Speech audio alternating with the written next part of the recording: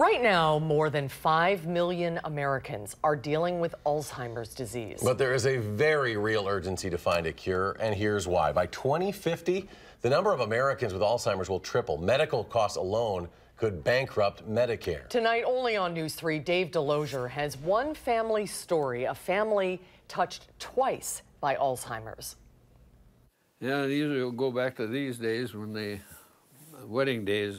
Pages of a photo album tell a story of life. Went in the Navy in 1945. Now, at 89 for Buzz and his granddaughter Natalie, the photos take them both back to the very best of days. The one thing I do remember is when Nori came walking down the aisle, and my knees were knocking so bad I couldn't figure out what the hell was happening, where that noise was coming from. A view of life back then in black and white. Yeah, we spent many good years together. Until one day, black and white. We noticed that in driving, she would get lost. Faded, the memories to gray. Nora was diagnosed with Alzheimer's disease at just 48. You accepted this responsibility when you got married, and so you deal with what the cards you're dealt with. The thing about Alzheimer's is it is a disease that takes, and it takes, stealing memory, moments, and eventually life. But she was here home until she passed on in 1986. So. And unless you've been there, you can't begin to know the void a family feels. But it was a challenge, but we get, life is life. Pages of that photo album also chart a path of life. And the day someone asked Buzz if he wanted to play tennis with some friends. I said, okay, I'll play. And it turned out to be Kit.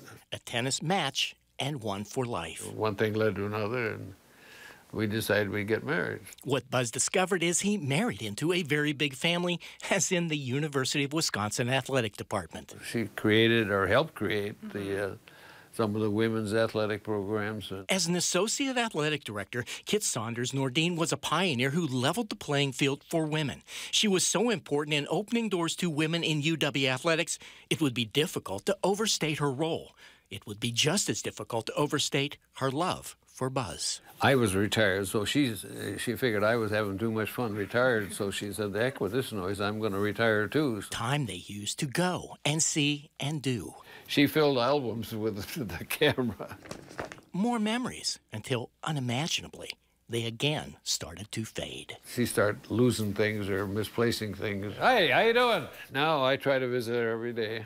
Without fail, every day at 11:15, he is there. No, that's good. At a memory care facility, sometimes the things that matter most are hard to find. I'm not sure she recognizes me, but I think she does every now and then. But medications help to improve the symptoms of Alzheimer's, but they don't offer a cure.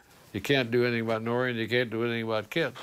But that doesn't mean Buzz is giving up. He's established a research fund in Nora and Kit's name. The money is being used to pay for Alzheimer's research being done at UW-Madison with one clear goal. There's only a question of time when there will be a cure for Alzheimer's disease. The research is being led by Dr. Sanjay. For him, finding a cure is very personal. He lost his father to the disease. Oh, I'm absolutely sure that one day we'll get there.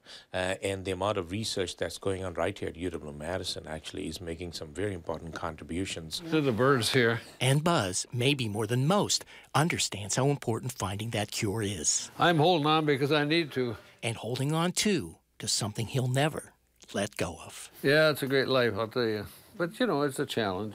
In Madison, this is Dave Delosier, WISC News 3. Buzz still tries to get to as many UW women's athletic events as he can. Before the Alzheimer's diagnosis, he and Kit never missed a game. If you would like to make a donation to the research fund that has been set up in Kit and Nora's name, we have information on how to do that on our website on channel3000.com.